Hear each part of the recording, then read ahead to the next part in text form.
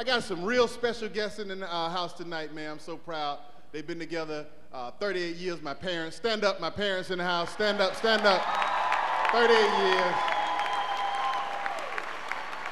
I don't see how my mama put up with that nigga for 38 years. My dad is a thug. That's just, you know, at a certain age, you're supposed to just move past hip hop. My dad is 60 years old and still supporting hip hop. Look at his shirt. He got name brand shit on. Every time I call a nigga, you heard that new Jay-Z album, nigga? Y'all think I'm lying. My dad sold drugs. He just retired from selling drugs about 4 years ago. I'm serious. You know how hard it is when your father's a drug dealer when you growing up in school? Because all the teachers tell you, don't talk to drug dealers. Don't listen to drug dealers. But more importantly, don't ever let a drug dealer tell you what to do. You know, that's a confusing shit when you coming home to your dad, you know?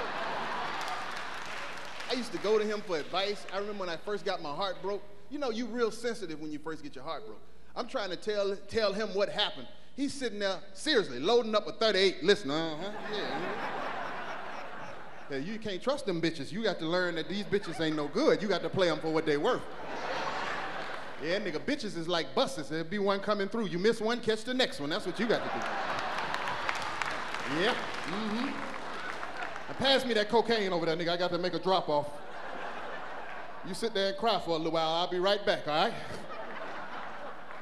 But I love you, man. I love you.